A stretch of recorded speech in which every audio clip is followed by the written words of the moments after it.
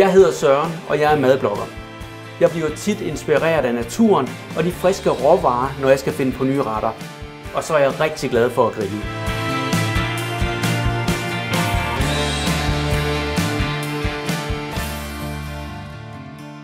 Jeg elsker det italienske køkken. Det italienske køkken er jo egentlig et simpelt landkøkken. Det er i hvert fald det, man kalder det. Men hold det op, hvor er der mange smage. Og den her ret, jeg skal i gang med, det er jo det perfekte eksempel på, at det er simpelt, men det er utroligt smagfuldt. Jeg har i mange år leget og eksperimenteret med det italienske køkken.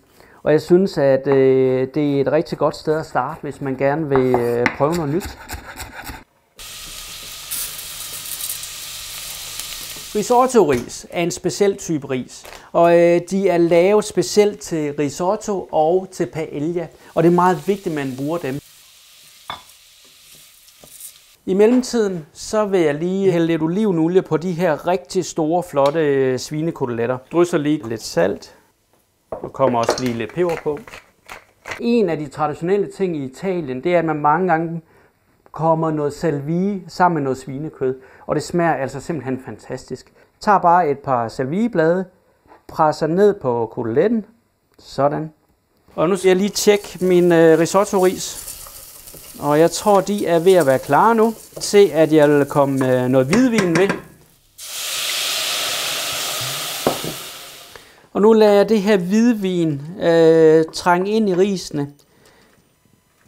Jeg har lige varmet min hønsefong lidt op, og jeg kommer nok cirka en halv til en hel deciliter i ad gangen. Så rører jeg lidt rundt.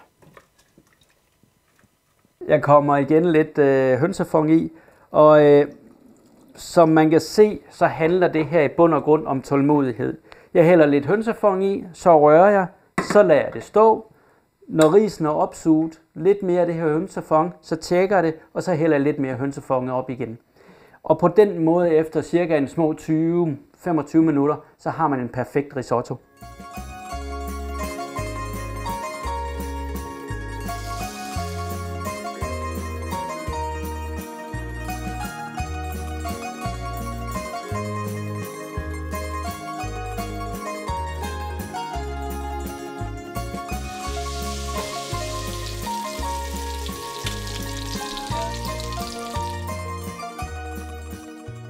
Nu vil jeg komme min svampe i risottoen, så vil de få lidt varme her.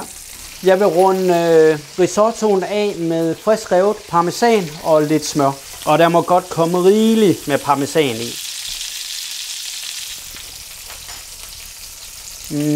Jeg vil starte med at komme lidt risotto op på min tallerken. En rigtig lækker og flot svinekotelet. Så vil jeg slutte af med lidt hjemmelavet basilikumpesto og frisk revet parmesan. Det her, det er jo simpelthen ligesom at være tilbage i Italien. En virkelig perfekt italiensk klassiker.